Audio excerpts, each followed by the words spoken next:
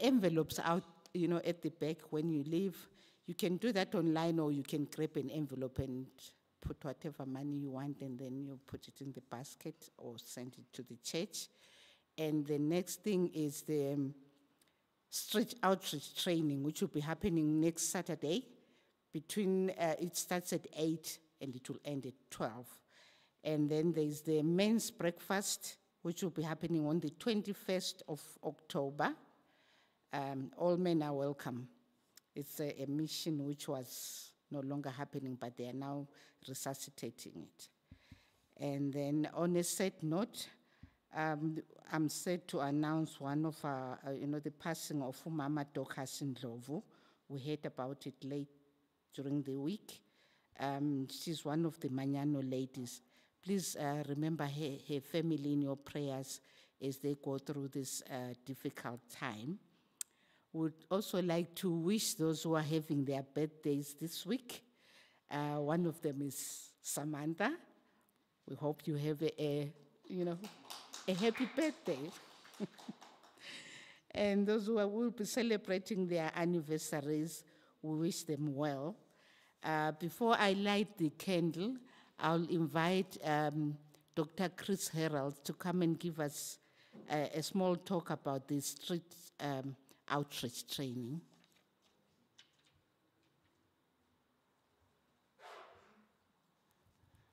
Thanks very much. Folk, many of you were at the the training session yesterday that Chris Harrison did, which was very, very good. Now we need to put that into practice. And we're restarting the street ministry to Men on the Street. And next week, on Saturday, we're having a training session. There's a clipboard at the back. Please put your name onto it if you want to participate. And we look forward to seeing you. Bless you. Bye.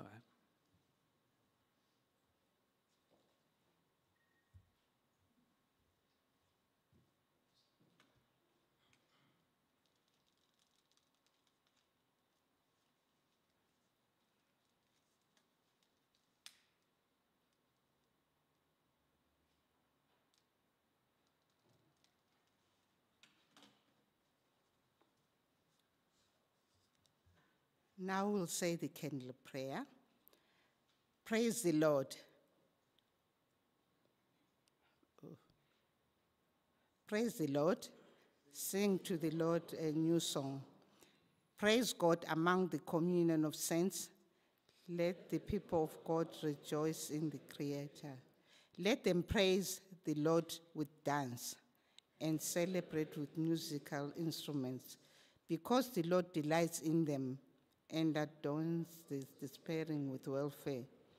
Let all the saints jump for joy. Let them cry out with gladness where they rest. Let high praises of God be in their throats, words and song that overcome injustice, binding rulers in chains and the powerful in iron shackles, bringing justice to them and honor to all God's faithful. Praise the Lord. Amen. Today will be led by President Vusi Vilagati, and our opening hymn is hymn number 7.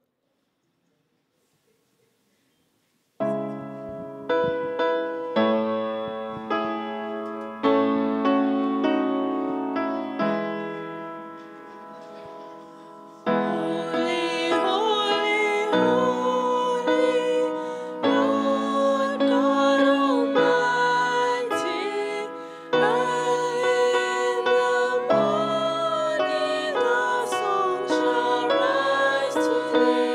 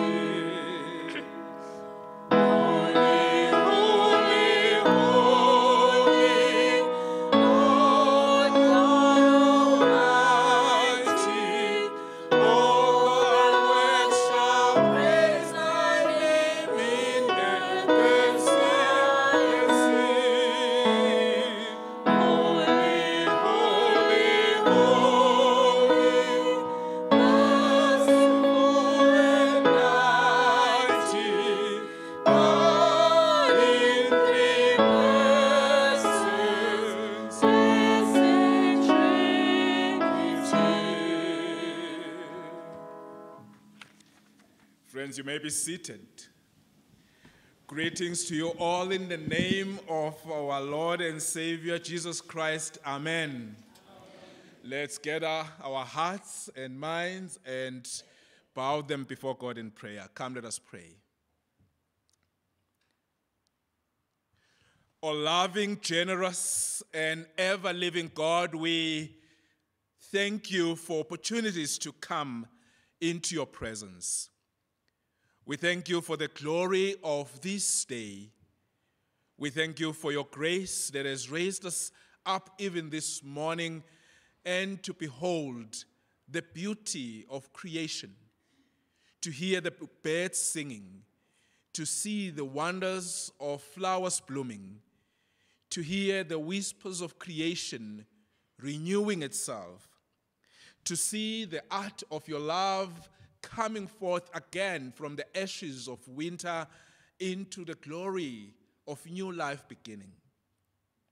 Thank you for the opportunity to be loved and love you, to worship you and be redeemed by your love, to come and fellowship with those around us, to come to worship you with our families and friends.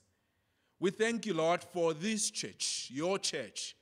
We thank you for its ministry, for its witness, for the friendships that we have made in this place, for the ways in which it has stood to worship you constantly, honoring your name through its fellowship and ministry and service to the world. We thank you, God, for those that are present here today and those that join us through different platforms and those that are unable to be here because of particular circumstances.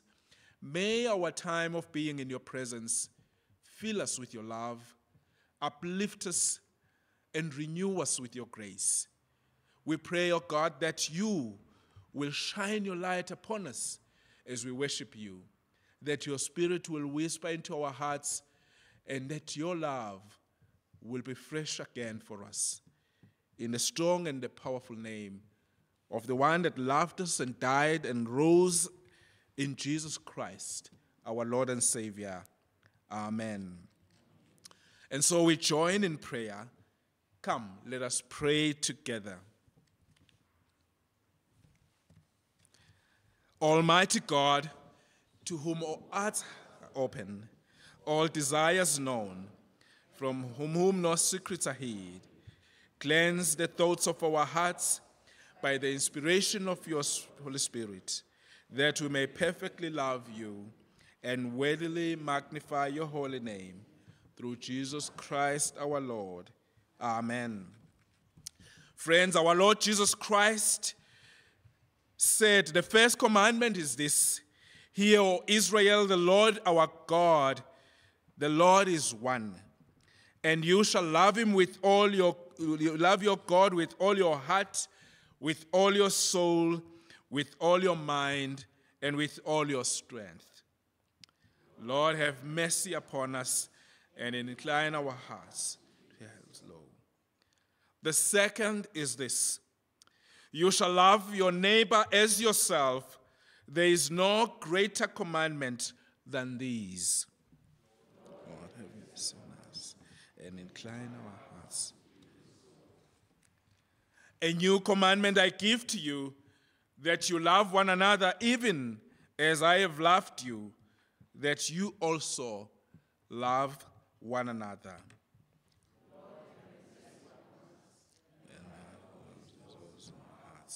We beseech you. And so we confess our sins to God.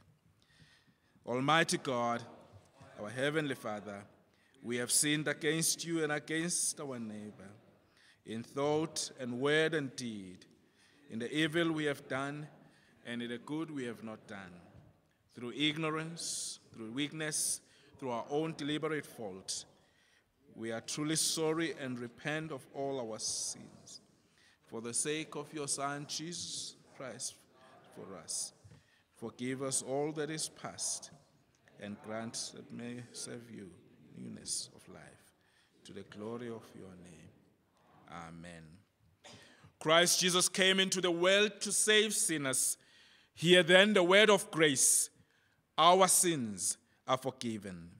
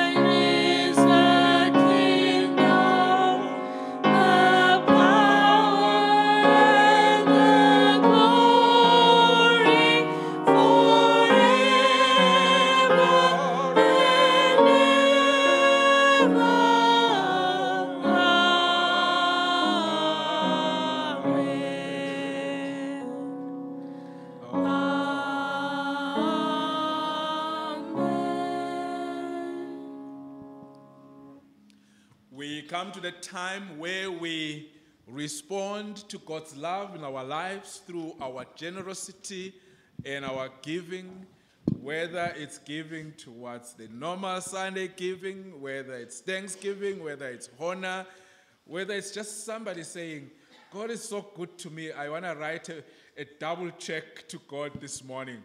All of that is allowed this morning. So it's that moment where we are giving to God and we allow the stewards to receive our gifts to God.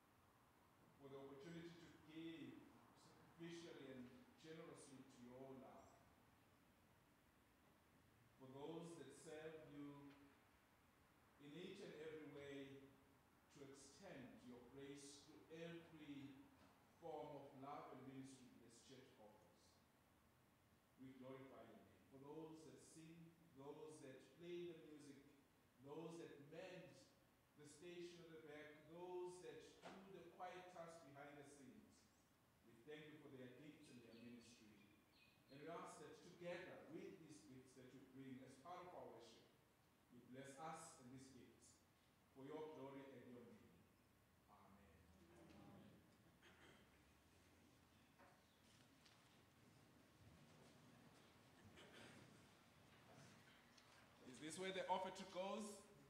Thank you. Somewhere here. Oh, I went to the wrong side. I was trying to hide it for some people. Thank you.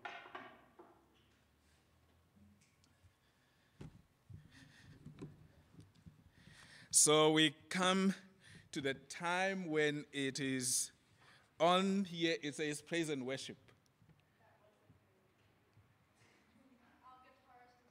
That's fine. Okay, well, we have the readings now. And there's somebody that's been dedicated to read for us this morning. Who's reading for us? Oh, you're reading for us. Thank you. Thank you. Your name? Mandla. Thank you, Mandla. Thank you.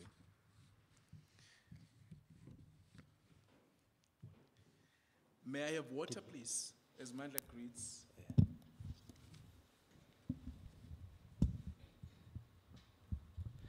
Morning. That's okay.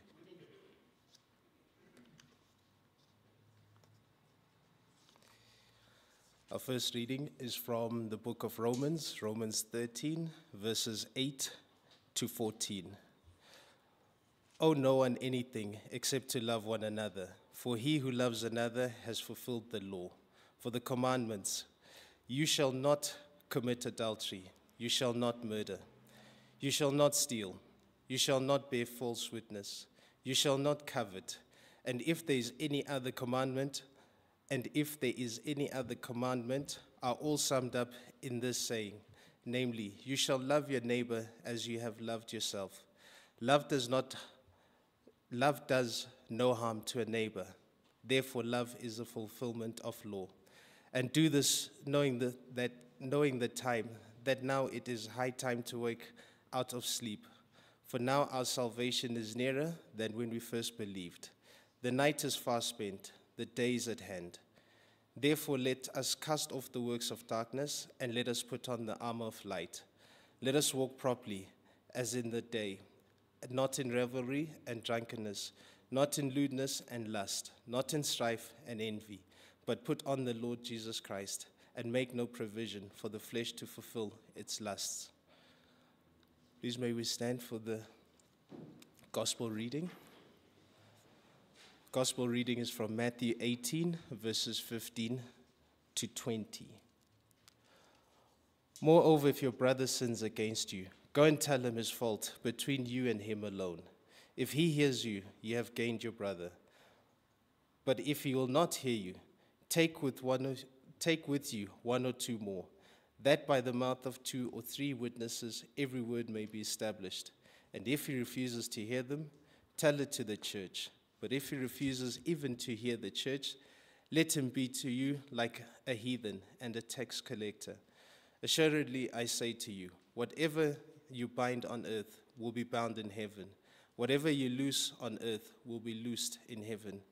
Again, I say to you that if the 2 of you agree on earth concerning anything that they ask, it will be done for them by my Father in heaven. For where 2 or more are gathered together in my name, I am there in the midst of them. This is the word of the Lord.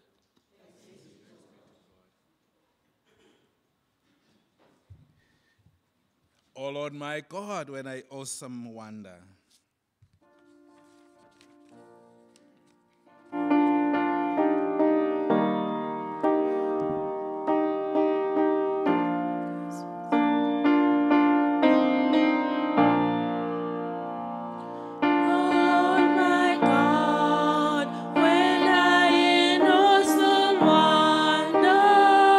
Consider all the works thy hand hath made.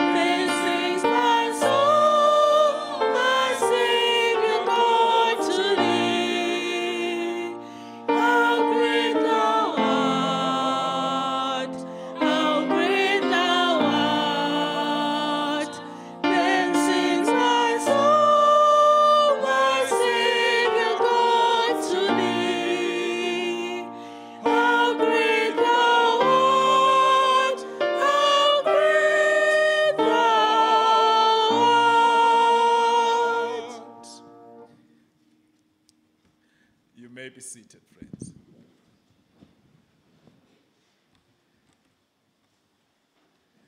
It's so nice when a song like this is sung like a Sunday morning song than a funeral song, eh?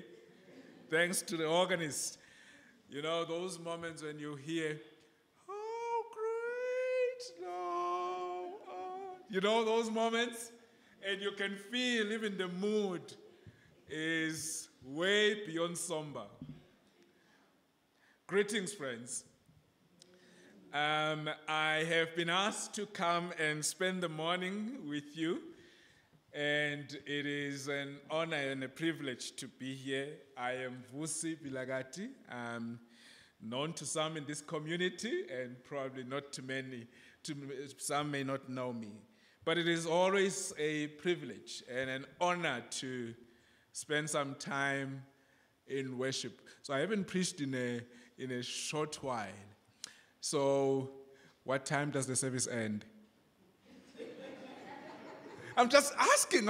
It's an honest question. What time does the... 10.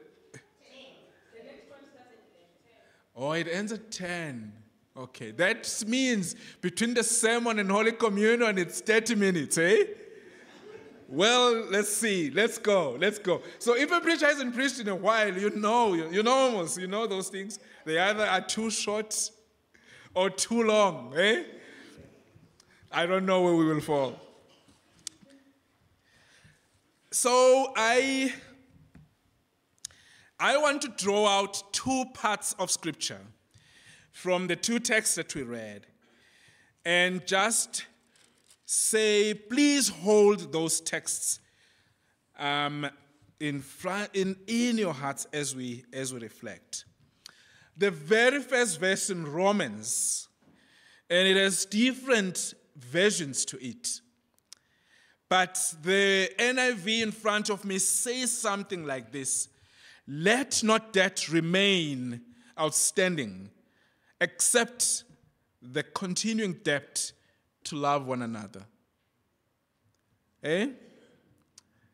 And then other versions would say, "Owe no one nothing but love." Then the end of the text has something that reads like this: "Rather clothe yourselves with the Lord Jesus Christ, and do not think of how to gratify your self-desires." Then the Matthew text ends off with a line like this: "For where 2 or 3 are gathered in my name, there I am with them." You know the text? Those that know our liturgy, there is that one prayer, almost one of those last prayers in our liturgy, that says, "Bless this our gathering, because we know that where 2 or 3 are gathered in your name, you have promised to be there." You remember that in our liturgies? It has become such a very liturgical and a deeply entrenched part of the understanding.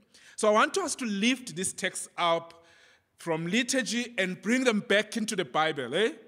Can we take them back into the text?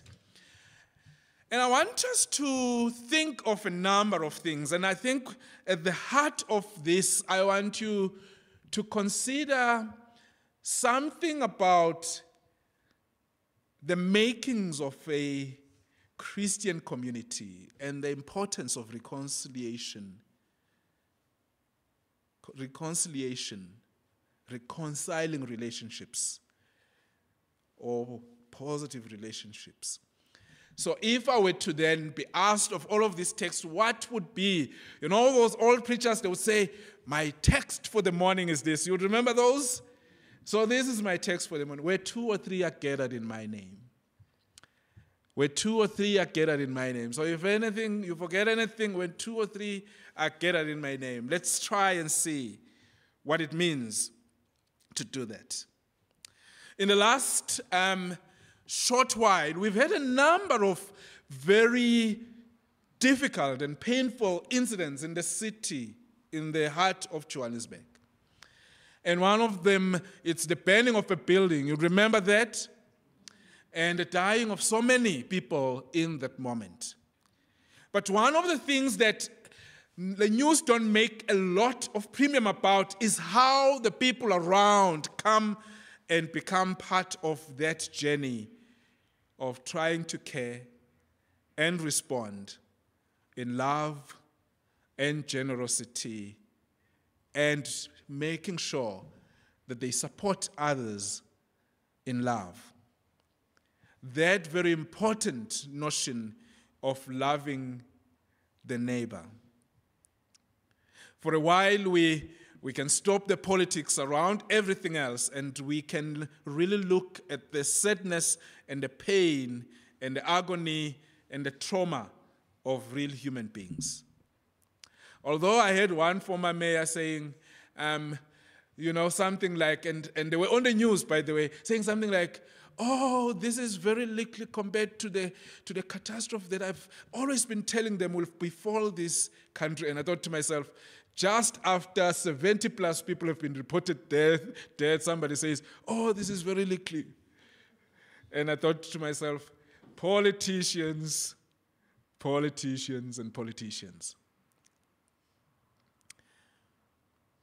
Sometimes it's easy to love a distant neighbor, isn't it? Sometimes. It's easy when the need is very public. I can clean up my cupboard and go and sponsor stuff, clean up my wardrobe and go and deliver stuff, and love the neighbor because I will go in, do it, walk away. They don't have to interact with my values. They don't have to irritate me in any way. It is me loving a neighbor and a stranger that's distant right there. Isn't it? And just after this, there's that question about Matthew asking Jesus, oh, so how many times must I forgive my brother? Do you remember that? And then is it 7 times? And then Jesus says, times 7. So a whole 77 times. Eh? Times? No.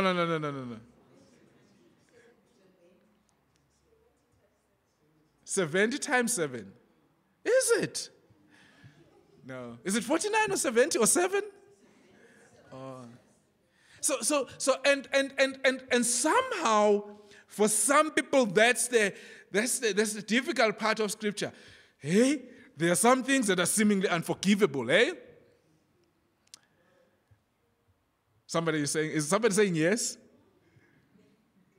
In church?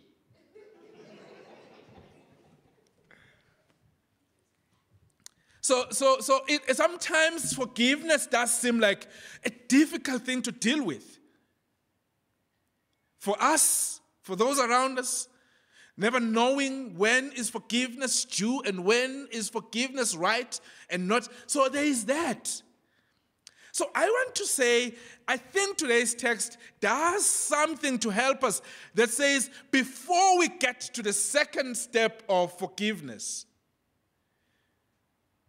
Jesus almost says there's a particular process I want to invite you to.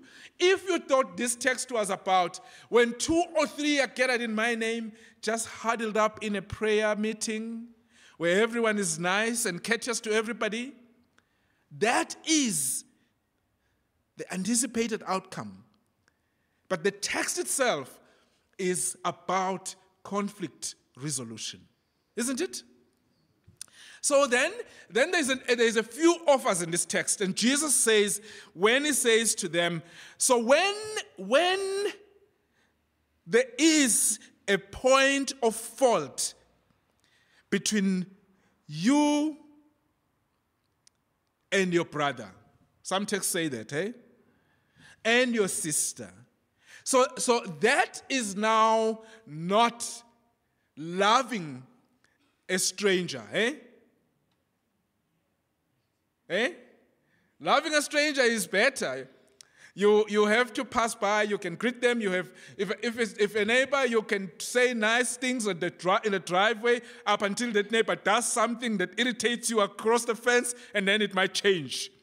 But loving a stranger is easy because it's a distant thing. But this text brings it home and says, when there is a fault between you and your sister, you and your brother, the first thing in the method is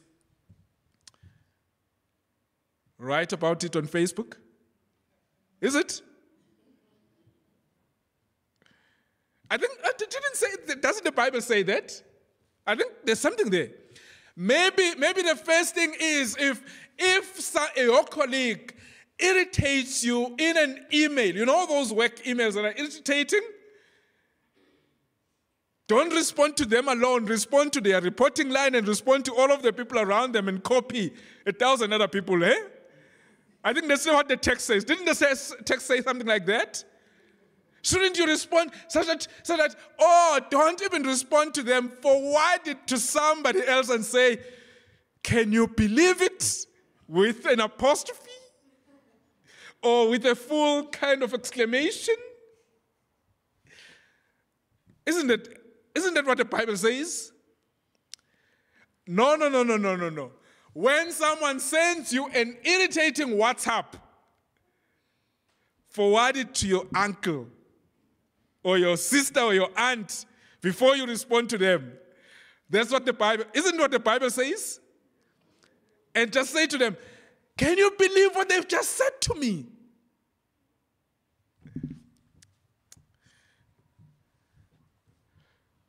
I think it says something like that. Jesus says, the first step, go and talk to them.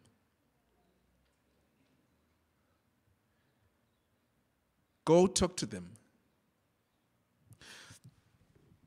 You see, I've been in many spaces, but let me just give you a scenario.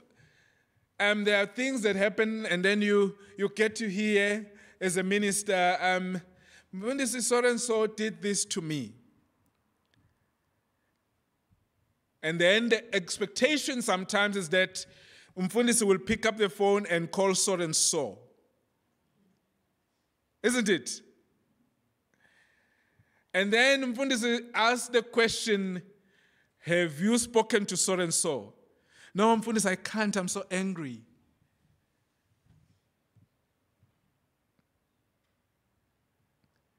Or you have a cousin, they do the same. You know, so-and-so has just done this to me.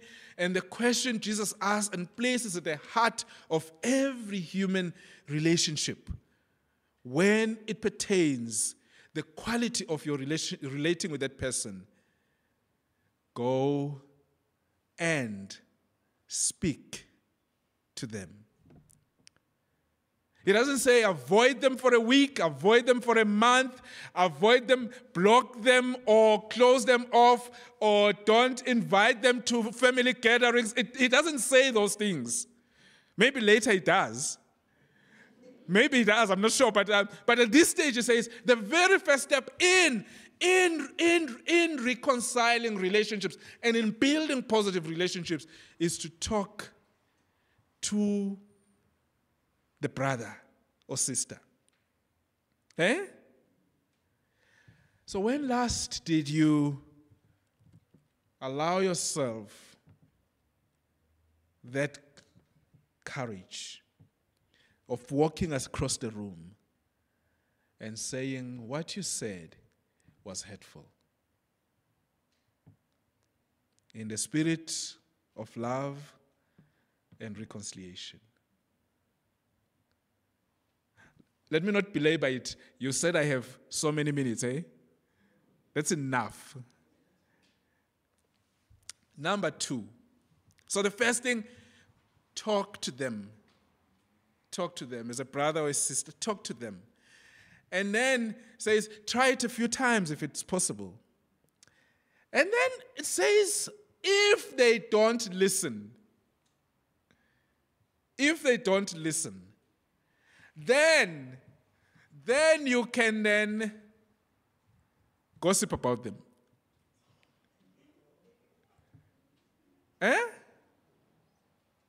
Didn't the Bible say something like that? Then if they don't listen, then take 2 other people to go and talk to them. Jesus understood the art of mediation before we did, eh? He didn't need to take us to university to teach us about conflict resolution and mediation and, psychological safety, all of these kind of big terminologies that you modern people use in trying to negotiate conflict and deal with conflict and, conflict theories. Jesus says, if then the stuff fails between the 2 of you, the next level, bring 2 other people into the conversation. And then that is to then create a sense in which there is enough conversational space for all the people involved to find resolution.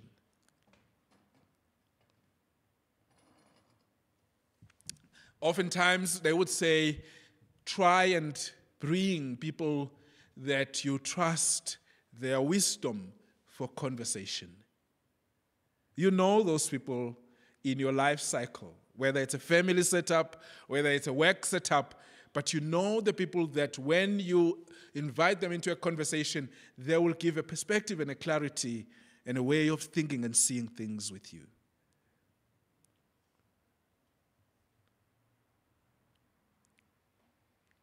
I'm not so sure whether that is something that's possible with our relationships. And then the last thing Jesus says, I think this sounds like something that can escape, eh?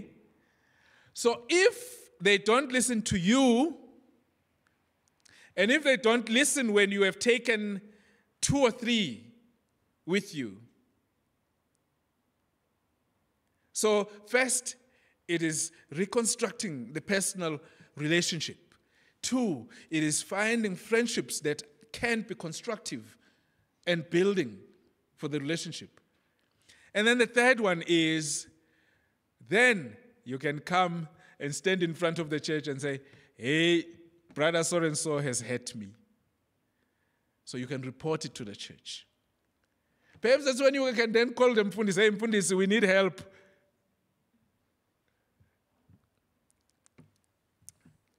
But I remember one incident, and it didn't happen in Randburg, eh? You know that when you're in a committee and you decide something, and then somebody goes by themselves and then deals with the situation you decided in the committee, and they do it in their own way. Or they take responsibility to do things that are probably not even what you decided. And they expect you just to accept, eh? It doesn't happen in Randburg, it doesn't. In Randburg, they are Christians.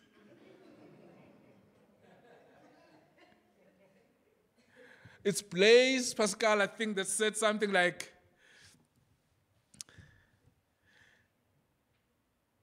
one Christian is not a Christian.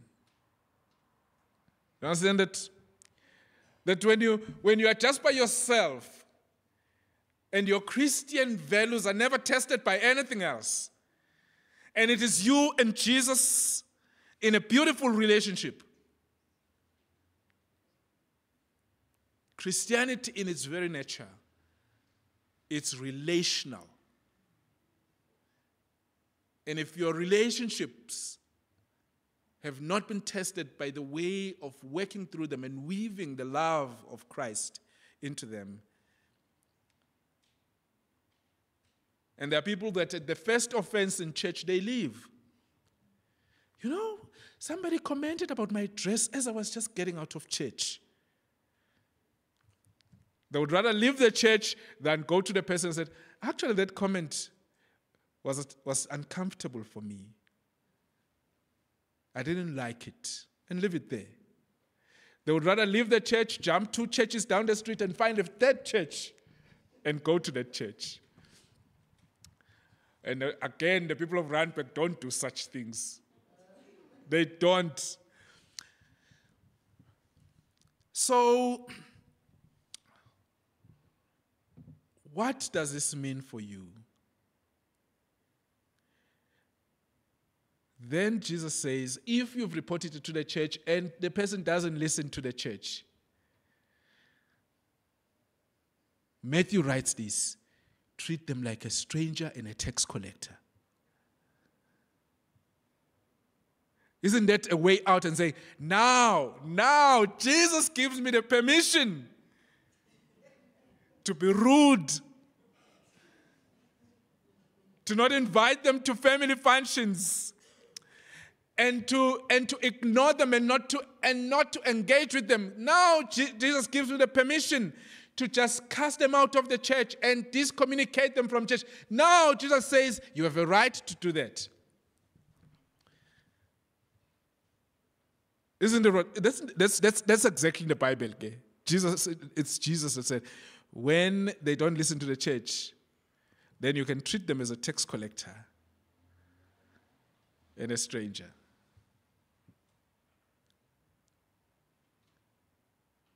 At least Jesus gives us permission to treat people like strangers, eh?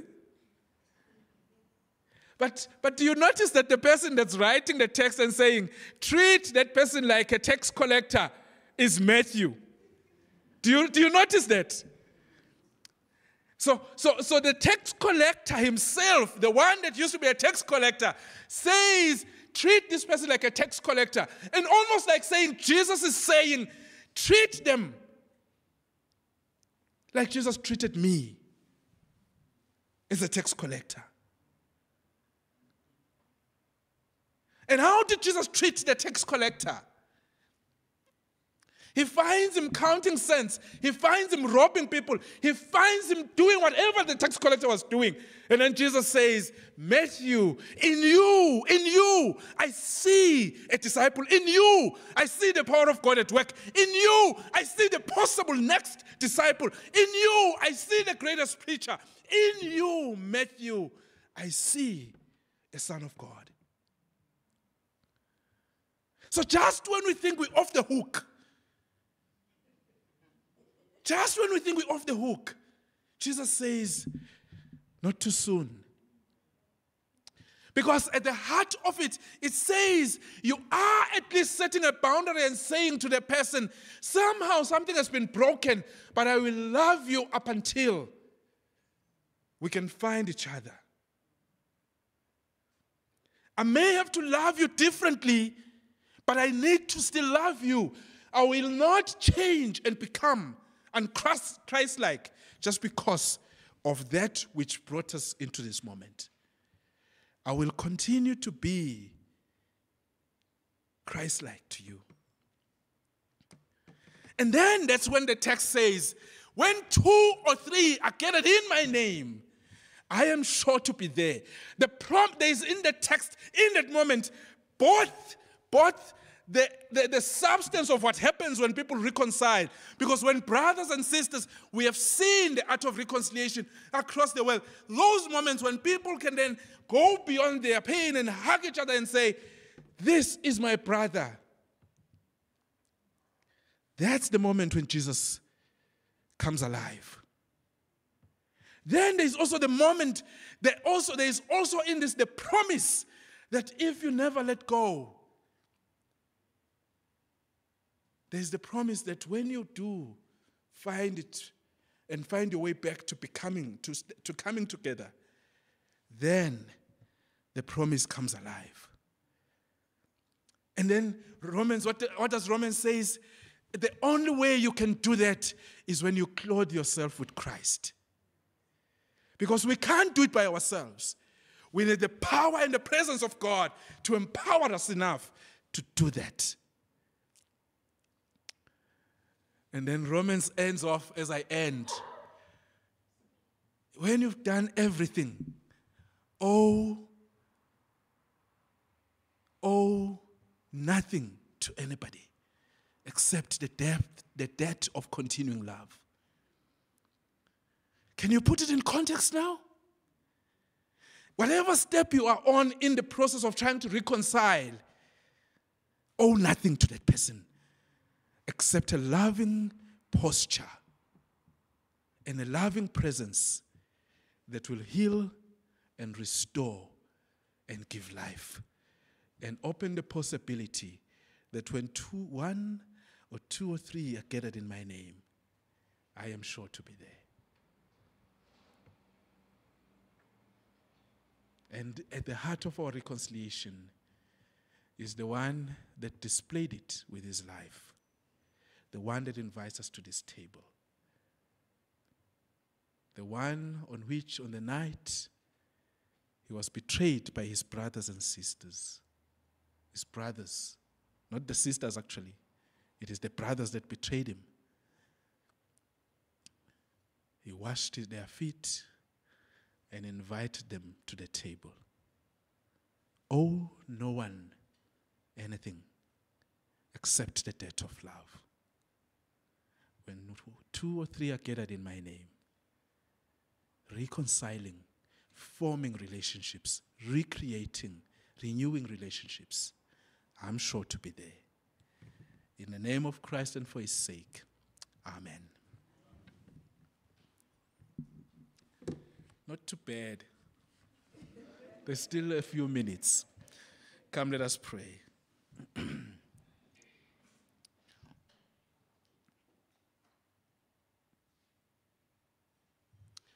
Sometimes your invitation of God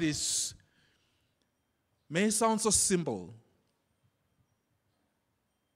but as we listen,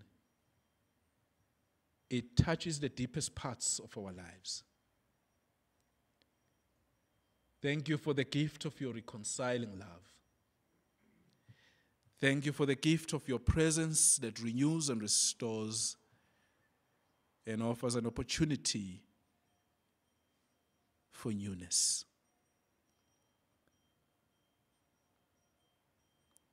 For where conflict has festered, for where pain has been damaging, where estrangement has become the currency, you are the key and the spirit and the love that reconciles. I pray that you build our community, build our families, and build our world with the power of your reconciling love. In the strong and powerful name of Jesus, who is our Lord and Savior. Amen.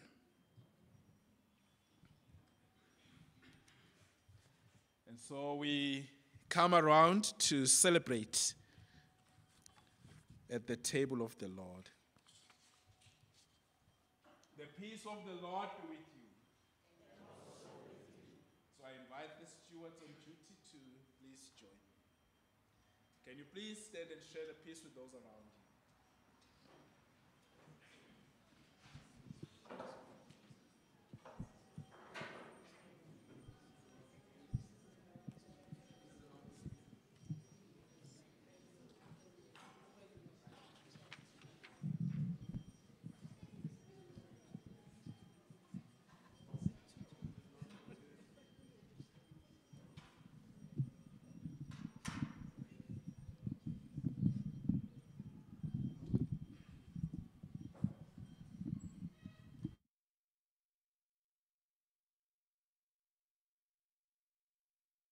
Hearts, We lift them to the Lord. let us give thanks to the Lord our God. It is right to You may be seated. God, all-powerful and ever-living God, it is indeed right, our joy and our salvation, always and everywhere to give you thanks and praise through Jesus Christ, your Son, our Lord. You created all things and made us in your own image. And when we had fallen into sin, you gave your only Son to be our Savior. He shared our human nature and died on the cross. You raised him from the dead and exalted him to your right hand in glory, where he lives forever to pray for us. Through him, you have sent your holy and life-giving Spirit and made us, your people, a royal priesthood, to stand before you and to proclaim your glory and celebrate your mighty acts. And so with all the company of heaven, we join in the unending hymn of praise. Holy, holy, holy Lord, God of power and might, heaven and earth are full of your glory. Hosanna in the highest. Blessed is he who comes in the name of the Lord. Hosanna in the highest. We praise you, Lord God, King of the universe, through our Lord Jesus Christ, who, on the night on which he was betrayed, he took bread, gave thanks, broke it, and gave it to his disciples, saying, "Take this and eat it. This is my body given for you. Do this in remembrance of me." In the same way, after supper, he took the cup, gave thanks, and gave it to them, saying, "Drink from it, all of you. This is my blood of the new covenant, poured out for you and for many, and for the forgiveness of sins. Do this whenever you drink it, in remembrance of me." Christ has died. Christ is risen. Christ will come again. Therefore, God, as he has commanded us, we do this in remembrance of him, and we ask that you accept our sacrifice of praise and thanksgiving. Grant that by the power of the Holy Spirit, we who receive your gifts of bread and wine may share in the body and blood of Christ. Make us one body with him. Accept us as we offer ourselves to be a living sacrifice, and bring us with the whole creation to your heavenly kingdom. We ask this through your Son, Jesus Christ our Lord. Through him, with him, in the unity of the Holy Spirit, all honor and glory be given to you, Almighty Father, from all who dwell on earth and in heaven, and throughout all ages. Amen.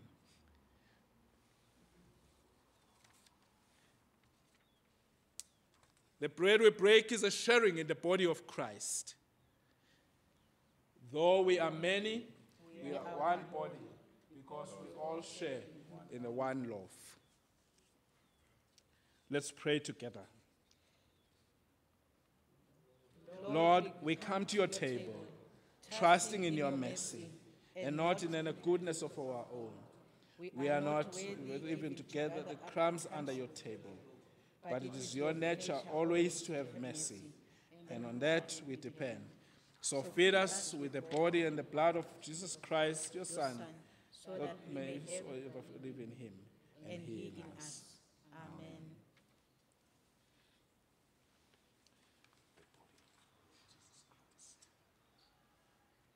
The body of our Lord Jesus Christ. Body of our Lord Jesus Christ. We take, we eat, and we're grateful. Amen. Amen.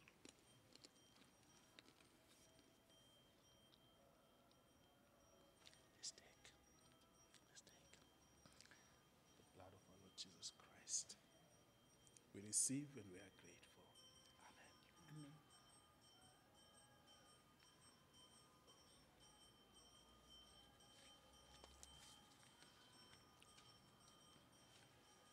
The table of God for God's holy people. Come to this table. You who have come so often, and you who hasn't come so often. You who feel worthy and you who feel unworthy. All of us are invited by the love of the one who has called us to offer the gift of love to everyone. Come. The things of God for God's holy people are ready. Come. Thank you. Thank you.